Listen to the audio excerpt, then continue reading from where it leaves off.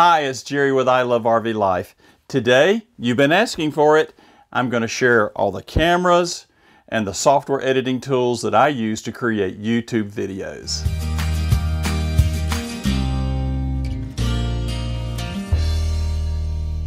Well, hi, it's Jerry, and I get so many questions about what do you use to create YouTube videos. It's not a single answer for this. The channel is almost 2 years old now. This January it'll be 2 years old. And it was done as an experiment originally just to see if anyone was interested in the type of content that Joan and I wanted to create. And now we're over 8,000 subscribers and we're doing about 1 million minutes of viewing every month, and the channel just continues to grow and grow and grow, and we're excited about it. We love sharing with this community, and I want to give you some of the tips of what we use to create this channel, show you some of the cameras and those types of things that we've evolved into. It's been a lot of stuff.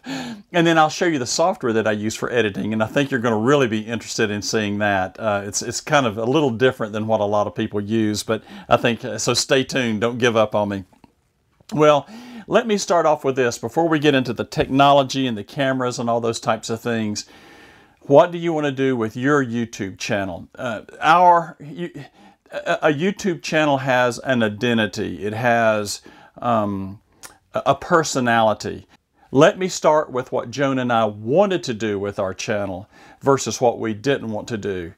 What we really wanted to be able to provide is something that was very casual, very conversational about where we travel, the sites that we see along the way, the types of campgrounds that we visit, and also the products that we have purchased and used that we liked and share with you. We made a very early decision that we wanted to be a positive channel. It's really simple.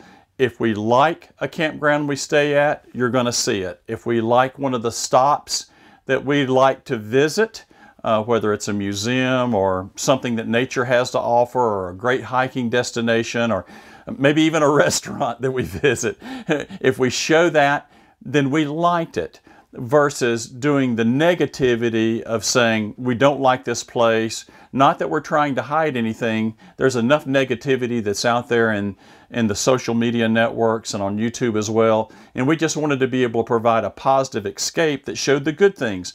Yeah, sometimes we've had a couple bumps in the road, and we'll show those as well, but we're going to keep the drama out, and we're not going to do that.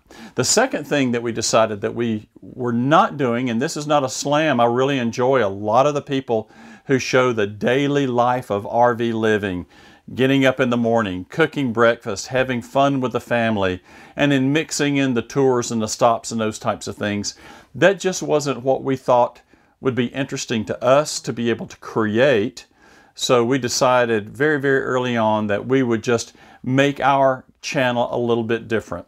So our channel is what we call a run and gun. It's unscripted. We have no script that we follow. If we start seeing something, we talk about it, and we have a conversation with you and show you the things along the way, or show you the products that we use. Very unscripted.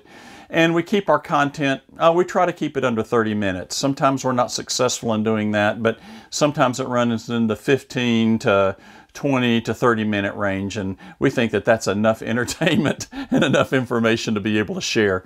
So as you're creating your YouTube channel, what is the personality that you're going to carry forward? And I think once you have that, then you can determine the type of equipment that you want to buy and how much you want to spend in that equipment, and what would be the best for you to be able to use in that environment. Being that Joan and I use this, what we call run and gun environment, it really limits the type of equipment that we're able to use, because we like to keep basically a low profile. We don't want to go in with a big gorilla mount and a big giant camera on top of it and run around where everybody sees us running around. We'd like to kind of keep a low profile. I will share this. There have been those times that I did want the camera visible, only because I knew the type of venue that we were at. The only way we were going to get a door open is if people saw us coming in and filming and getting ready to put something up on YouTube, and then boom, you know, the doors were open and we could use that. So it's all kinds of different tricks that you'll learn as you create your YouTube channel. So that being said, once you determine what you're going to use, then you can determine this is the style that my channel is going to be. Enough said of that. Enough said of that.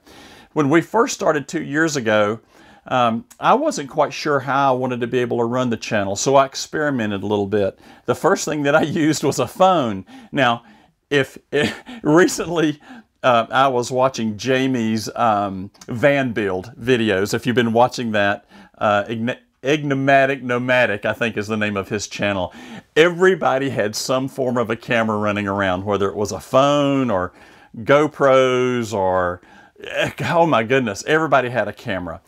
We're not going to be in those environments filming. I would rather take you along a beautiful hike, or I'd like to take you inside of a museum and not make it a traditional YouTube destination. Again, that's the type of channel that we offer. But when we first started, I used my phone. And I must share with you the new iPhones make incredible video. This is a Samsung. This is a 8 Plus. They make the 9s now. And there's not a whole lot of difference in the camera. I'm sure we can debate about that. This provides an awesome platform. The video is beautiful. If you're going to do something close and personal, and look, I still share with you, there are times that I use this, like if we were maybe at some type of a music venue. We were up in Nashville last year, and I used this several times as we were going up and down Broadway. I used this phone for doing that. It makes relatively good pictures. We get into something called field of view, which is fixed with something like this. And also when you zoom with it, you're doing an optical zoom. So it can get grainy if you've ever experimented with something like that. But if you just want to set this with the aperture, if you want to set it up to where it's just in its native state, and you want to take very still videos, usually I do something like this, and always doing in a horizontal mode. And I try not to move around too much. If you take a phone and you pan too quickly, it gets very pixelated, very grainy. So it's limited in what it's able to do, but what it does do, it does very, very well. So you can use your phone and you can put it on a gimbal if you choose to do something like that. And you can make some really, really nice videos. Probably about the first 3 or 4 months that I had the channel before I started to want to make some investment, I used my phone and I was very, very happy with it. And then, like I said, there are times when I might be doing one of my projects. I'll give you, for instance, when I did the screen here recently where we were doing the sunscreen, I needed to do some close-ups, and it was easier for me just to pull my phone out and just do a close-up of where I was doing some work and then let the big camera do its work from that standpoint. But again, these work very, very well, and there's nothing wrong with them other than understand their limitations. It's not good for zooming, and it's not good for action. If you're just going to stand and talk with some individual, or if you're going to stand there and do a selfie, let me do that. If you're going to stand there and do a selfie, something like that, then these work relatively well for that. So this is where we first started. My next step up was to go out and purchase a camera, and I really wasn't sure what I wanted to be able to use at the time. Did I want to be able to use a DSLR? You know, exactly where I wanted to go. And I found this camera here. This is a Sony HDR CX455. First of all, I'm a big fan of Sony products. I like them a lot. I just love this camera. This thing is just absolutely awesome. It fits well in your hand. You can hold it as like this and make beautiful video. This makes full 1080 high resolution video, and the video quality is just absolutely beautiful. What I like about this is the profile is so small and slim. You can literally drop it into your pocket. You know, if you've got some baggy shorts on in the summer, or if you're wearing a pair of slacks and you're walking around, you can literally drop this thing in your pocket. Again, think about the style that Joan and I use. We use what I call this run and gun. Talk about that again. And I want a low profile, so I'm not walking in with a whole bunch of camera. Literally, you open this guy up and the face opens up on it. It's got a built-in microphone that does a great job. It's got optical zoom in it. There's some pros and cons behind that. But it does 42x optical zoom, and I mean, that's a really reach out and touch someone. And you can, you can hold it like this and create, like, use yourself as a steady mount. It has a little bit of stabilization that's built into it. You're not going to be able to run like you can with some, well, like the new GoPro that's out. You can't run with it, but you can walk gently with it, and it doesn't make a lot of up and down video. The audio, it's got mics built into it. The audio quality on it is just absolutely superb. And the video is just absolutely beautiful. It's small. It's simple. It does well in low light situations. I just love this. The second thing that I like about it as well, and I don't think you can see it here, is you can open up this little door that's located here. And inside of it is, you'll see a little, you might be able to see it in the video here, there's a little red jack there. You can put a lavalier mic, like I've got a lavalier mic on here, and you can put a lavalier mic on it, so as you're walking around, you can have a windscreen lavalier mic on and be narrating your video, and it does a great job doing that. This does beautiful, beautiful video. The selfies are easy. You can set it, you can flip your screen around like so, and you can do your selfie, like that, and you can talk into it, and it just does a great job. It's got facial recognition, so it will focus on your face as well. Now, this is not an inexpensive camera. This is not your $150 to $200 camera. I'm finding these now on Amazon for around the $350 to $400 mark. It just depends on all the accessories that you get. If you do get this, make sure that you buy the extended battery. It comes with a little thin profile. I've got a very, very large battery. I didn't bring it out to be able to show today, but it's a little bit thicker. And that battery fully charged, well, I can shoot all day long with it. I can get up early in the morning, I can hike, we can do tours in the afternoon, and I can do activity that night around the campfire if I want to. You can shoot hours and hours and hours and hours with that large video. This is a great little camera. I cannot speak more about this. It just does a great job. What it doesn't do a good job doing is still photography. So I'll show you some other options that I use for still photography. And also, you don't want to get this wet. So if it's raining and things like that, or if you're in an action situation, or you're wanting to hang it out the car window as you drive, this is not the device to be able to do that. It is a sensitive electronic, but for what it does do, it does a great job. And for about a $350 mark, to see the quality of video that comes out of this is just really spectacular. The next thing that I'll show you that I use from time to time is my old tried and true GoPro. Everybody that does YouTube video, I think, has one or more of these. It's almost a stock staple if you're going to do YouTube videos for a number of different reasons. This is an older model. This is the Hero 4. Silver. It doesn't have the screen in the back. I use this for time-lapse. It does a fantastic job with time-lapse. I've got several of these cases. If you've not used a GoPro, they come with various cases and adapters, but this is the unit within itself. If you'll notice, this does not have the screen in the back of it. This is the silver. The black has the screen. I did that because the batteries last a little bit longer without the screen, and I know you can time those out and those types of things. But you can get these with cases that are skeleton.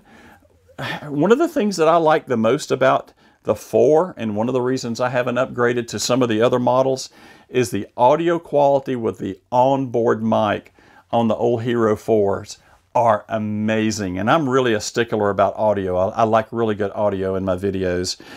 Here's the nice thing. You can still buy these things brand new, and even some refurbs. You can go out to Amazon. There's still a bunch of these out there, and you can pick these things up for $100. The old Hero 4 Silver. Something that's very, very popular is the Hero 5 Black. You can find those out there still in a lot of large quantities for about $250. There's also the Hero 7 Black that's very popular now. That's got optical stabilization in it. Wow, is that just, I've seen some videos on it. Some of the videos that are coming out of that's pretty amazing. It's pricey, it's $400 with the kits and types of things that come with it, the cases and so forth. And it does some really beautiful video. And I'm also looking at a couple other things that I'm looking at possibly upgrading here in the future. One of the things you're going to notice once you start getting into YouTube videos, the purchases never end. There's always that better tool to make your videos a little bit better, and it gets quite contagious after a while. Now, here's another one. Oh, the other thing about this, let me share you this, is all the options. Like, this is a suction cup mount. You can put this on your windshield and mount this on your windshield so that you can drive down the road and look through the window. You see a lot of people that do that. Or you can turn it around so you can talk to people as you drive down the window or drive down the road. The other thing that I use this for, I did a video about the Hensley Trailer Saver hitch, the TS3, if you've seen that one. I'll put a link up here so you can see how that one was used. And I put this in the back window, stuck it to the back to the outside with the case on it so that you could see the hitch move up and down and see how the airbags and the stabilizers worked in it. Just, this does a great job. This thing, I think I picked it up off of Amazon. I'm going to put links in for all these things. I think I paid $10 or $12 for it. I've got 2 or 3 of these and I just love them. And you can turn them all kinds of different angles and you can loosen them up and move them up and down. These things are fabulous, and you know, they're throwaway if they break, so it's no big deal. There's also been instances where I didn't want to take a nice camera out into a specific environment, whether it was going to be rainy or muddy or nasty, or you know, I just didn't know where I might be, and I definitely didn't want to run something that was very good quality, but yet I wanted to have a relatively good picture. And I bought several of these. These are called Contours. I've already destroyed one and I mean wiped it out. I dropped it, and I mean, did I ever drop it? And it busted into a zillion pieces. It wasn't pretty, and it was my fault. It wasn't a fault of the camera. This thing you can buy off Amazon, I think, for 39 bucks. It does high definition video. It comes with all the cases. It's Chinese made. It is not a GoPro. It doesn't have all the bells and whistles of a GoPro, but it makes good video. The downside to it is the batteries are about half the size of a GoPro, so you need to carry a pocket full of batteries if you're going to be filming with this for any period of time. But I use it for what I'll call short content, 5, 6, 7, 8 minutes. It does have a screen on the back of it, and it does a good job. 40 bucks, you know, so, you know, if you're going to have something that you know you're going to be in a nasty environment or something that might get wet, this is a waterproof case. It is waterproof, and it allows me to do relatively good video for those instances where I know that I'm going to be in a kind of a crummy environment. So this is a great little option. The next camera I'd like to share with you is the Canon EOS T6i. These are also referred to as a Rebel camera. I like this camera for a number of reasons. One, I'd love to be able to use one of the more expensive cameras like a 5D. That's a several $1,000 camera before I even get into the lenses and the glass. But I've got to be very upfront. There would be locations and places that I would be so uncomfortable carrying it that I would probably limit myself on some of the things I would do, especially when I do rough hikes. This kit here, I've got to go back and look at my notes and see what I paid for it. You can get this with a couple kit lenses for about $700. That includes battery. Sometimes you can find these kits that include a carrying case and various other things, but about $700. And it will include usually 2 lenses, and I'll talk about those a little bit more as we go forward. But I just absolutely love this camera. It originally came with this lens, which is an 18 by 55. This is a good all-around lens as you're looking for doing things like nature photography, or if you want to have a wide variety of situations, from being able to take your camera, you know, and doing a selfie, and doing your narration. It does put you up a little bit close. You can't get your arm quite far enough away. But it does have some zoom. So where does that work well? You're out doing a hike, you want to be able to zoom in on a waterfall, or you know, something. Often you see some wildlife, there's a bear out there in the distance, and you want to be able to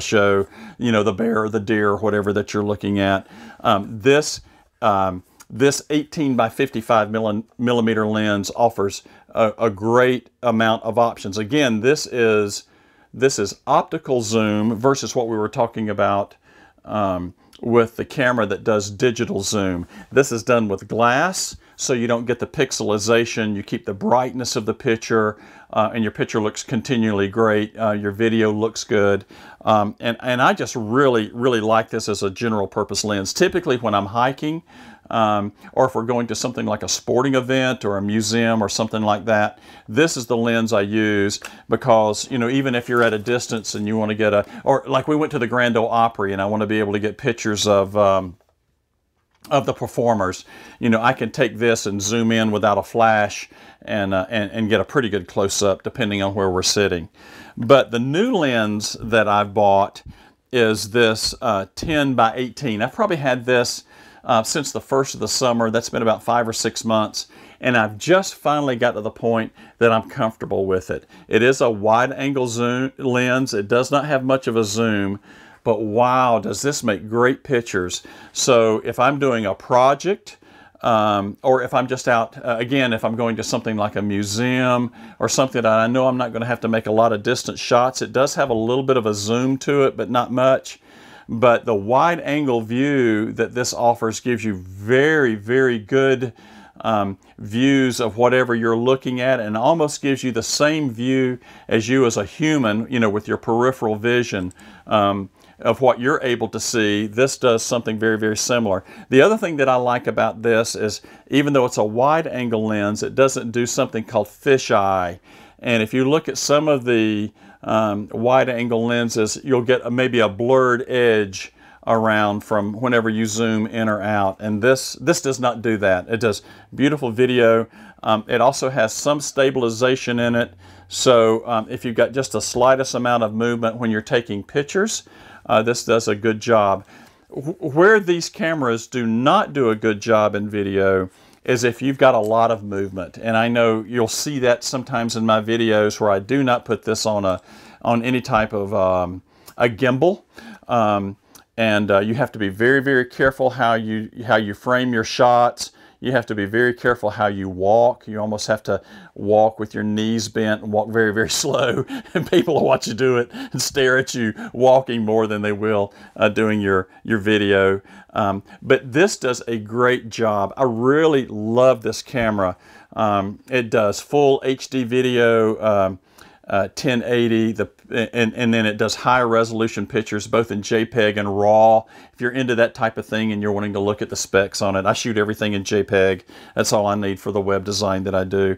And the other thing too is, notice some of the pictures that we've been putting up, especially for the last several months. We added a new gallery page to the ilovervlife.com page, and you can go out there and blow the pictures up, and we show them kind of like in a medium resolution just for the web experience. But it does a great job taking pictures. I just absolutely love this. There's a couple of things that you can do to make using this a little bit better, and let me show you a couple of the things that I have. This is a very inexpensive tripod. You've seen the GorillaPods and a lot of the YouTube videos that people use. I think Casey Neistat uses those. You'll see several other of the RV YouTube folks travel use them, and they're a little bit longer, and they've got the big round knobs.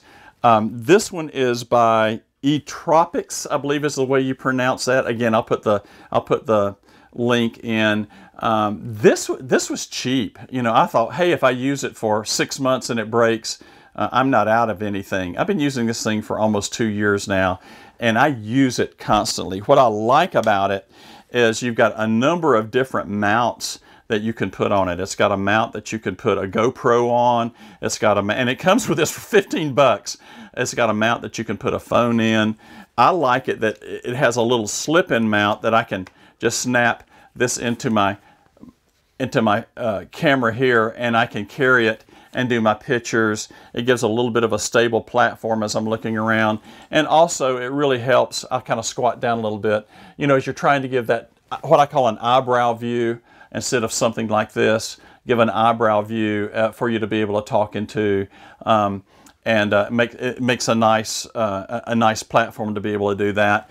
The other thing too is, let's say you want to sit at the table, you know, and talk to the camera. You can set the tripod out, or if you want to stage something. I don't do a lot of staging like a lot of folks do. No problem with it. I just don't do it. You know, like if you're walking down a path, you can, you know, set the tripod out, you know, and set it down on a path and walk by it. And, you know, it kind of makes it kind of interesting to look at it, you know, look at stuff like that. Once you have it on, it's very easy to remove. There's a little button that you can see here. You push that little button and it just snaps right off. You just really love it. The other thing that you'll probably notice on this one, you see this thing dangling here. What I don't have is the strap that goes around. I have one. I have 2 or 3 of them actually. But what I found is you have those straps and the camera is just beating into your stomach. I use this. This is just a little wrist strap. It's more of a safety belt than anything. So if I was to drop the camera, you know, I've got a little bit of a safety net here that I don't have to worry about losing my camera and damaging it, because, you know, there's not a whole, these things aren't, you know, made indestructible. And the other thing too is if you need to take it off or do something, you can leave the strap on and just snap the strap back on. Again, this thing, I think this strap was maybe $15, $16. Great insurance to have a bit of a safety belt for your camera as well. I just absolutely love this camera. One of the challenges of being able to use a camera like this is, how do you get good audio out of it? It does have 2 microphones on the front of this thing, and really the audio quality of just, you know, shooting it just like this, or even talking behind it. You know, normally when I'm shooting something like this, I'll take my screen, you'll see, and it'll turn around, you know, when I'm doing my selfie, and then I'll flip it backwards, as you'll see here, you know, as I'm shooting my video. And a lot of times I take my elbows and I plant them in tight to my side, and I'll use this almost as a tripod, you know, so that I'll have good stable video as I'm shooting and as I'm kind of moving around and shooting it. And I can see my video here on the back side. And the audio from the 2 mics up here pick up very, very well. But then you get into that instance to where it's windy and it's noisy. And let me show you what I use to be able to remedy that. And I just absolutely love this mic. This microphone here is the non-powered version. This is your Rode Video Go mic. I've had this as long as I've had the camera. Some people refer to this as the dead cat. It just slips right onto the front of the mic. It actually, when you order this mic, it comes with kind of a foam covering, but it is absolutely useless in getting rid of sound noise. But when you put this in, it really does. If you're in moderate wind, it really will get that sound dead. If you're in really high winds, 30, 40 miles an hour, you're fighting it. You're fighting the camera. You're fighting standing there. I don't care what you do. You're still going to get some wind noise. And if I'm in that environment, I just end up apologizing. What I like about this requires no batteries. And you can put it onto the front, you know, so when you're narrating, and you open up the little side door here. I don't know if you can see that. And it plugs into the side here.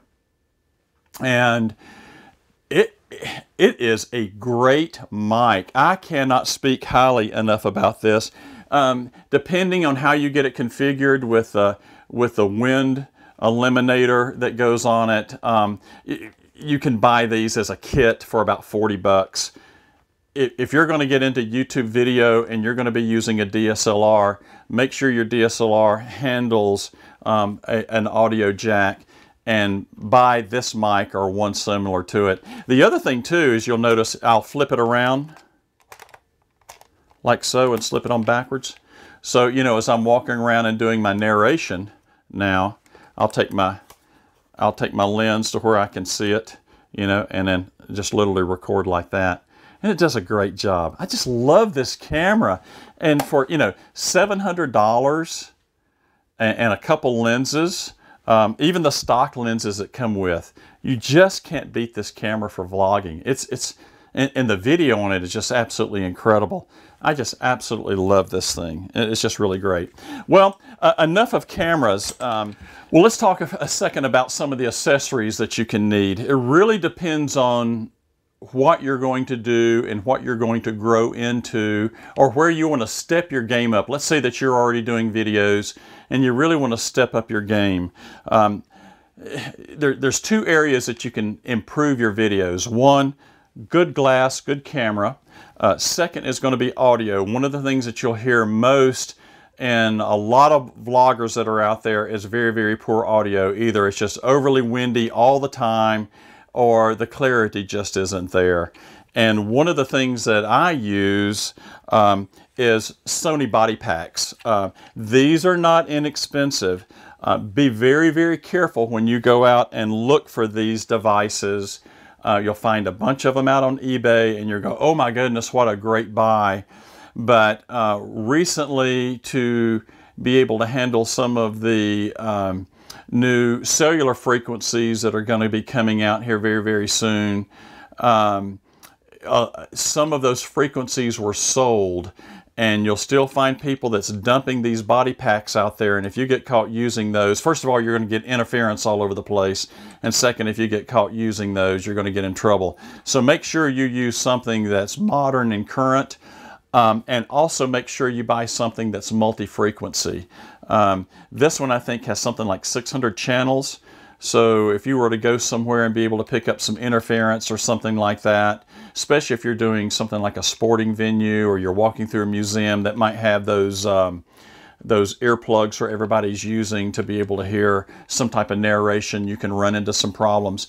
And with the 600 channels that these guys have, you can dial around it. You just push a button until you get a clear channel. It's literally that simple. I love these packs by Sony. I will share this with you. I use this. Let me stop just a second. Some of these things you're saying, Jerry, how in the world can you afford this?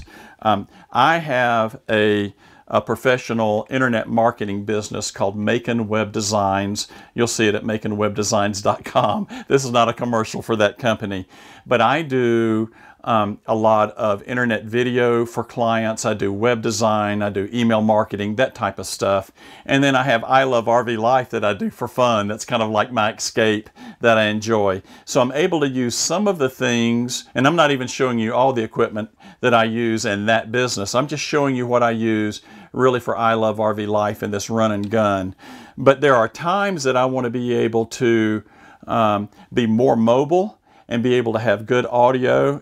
If you saw the 8-part series that I did when I rebuilt the island, I used a body pack so that you could hear my narration very, very clear and you wouldn't be picking up all the ambient noise inside the RV during that period of time.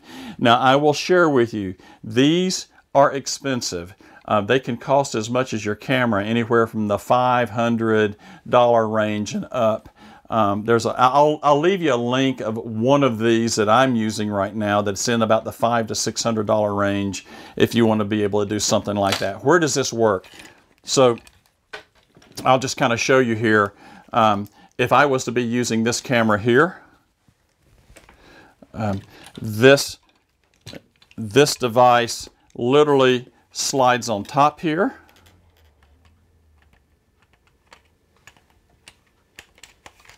And you neck it down. And I take my antennas and flip them up in the air.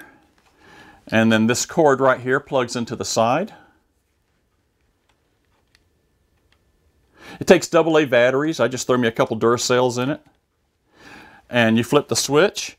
And then as you'll see here, I've got a body pack that's on. And here's my wireless body pack.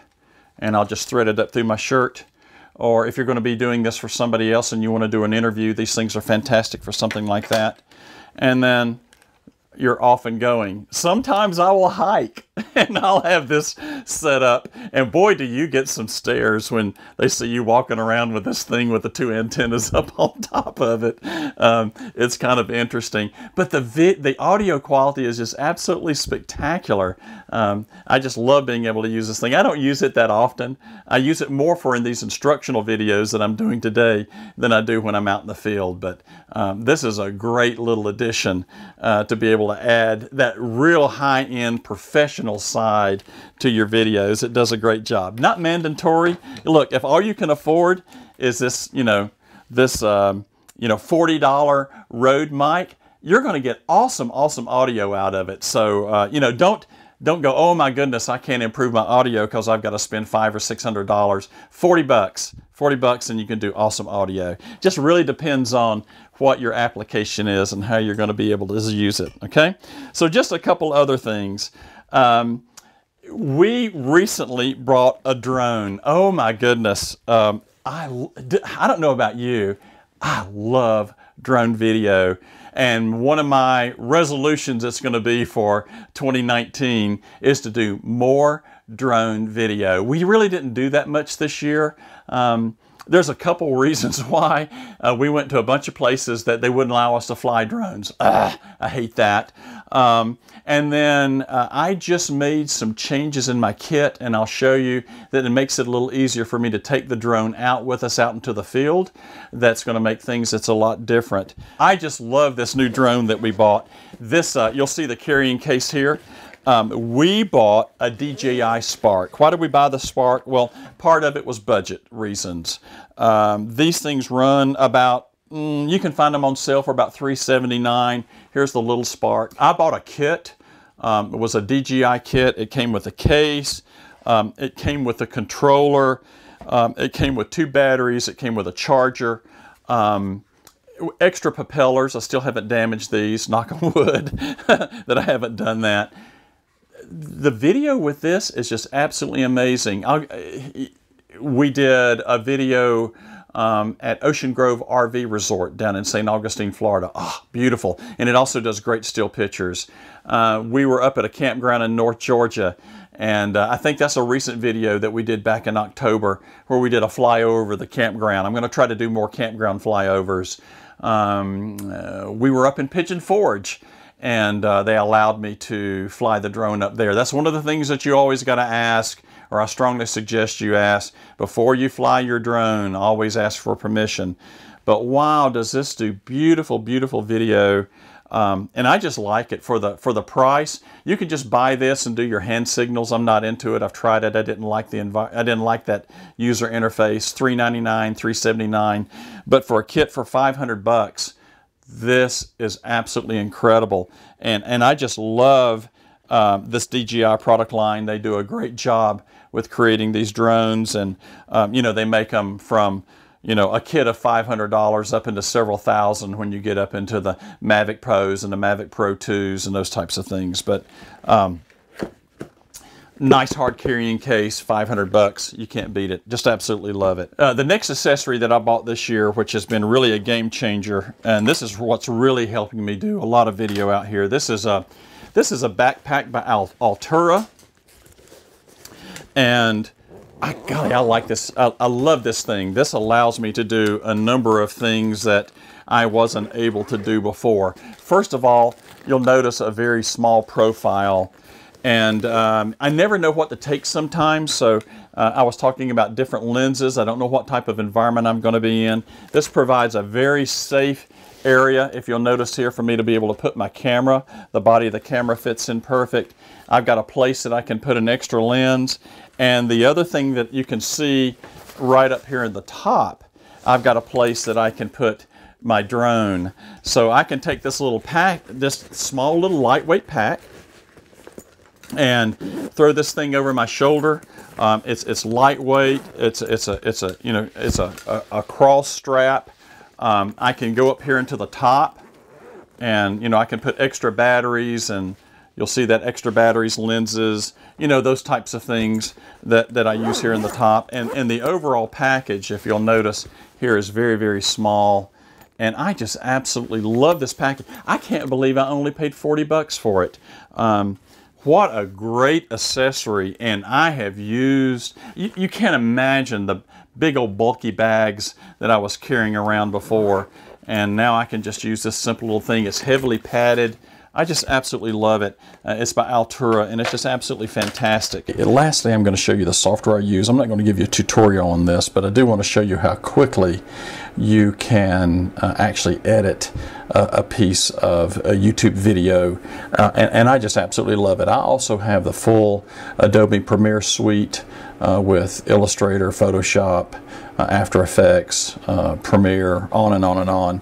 And I do use it from time to time. Not the video as much as I do the graphic interfaces, but I really like Vegas Pro. I've been using it since 2006. I think I'm up to version 12 now. Version 16 is out. It's absolutely a fantastic piece of software, and I can do everything and then some that I need for all the tricks and just general editing I need for YouTube video. So here is some video assets when I hiked Stone Mountain. I'll just show you how quickly you can assemble something here. I'm just going to drag them down.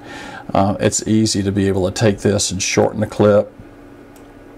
And then let's say that I wanted to stop here. I can cut and remove and drag another clip in just this quickly. You can see how fast you can put something in. You can do a little fade transition here from one to the other, so you can actually preview. If you look here at the screen, you can see that fade from one to the other. See how nice that is. And let's say I wanted to stop here and I didn't need this, and I'm going to pick it up at this location here.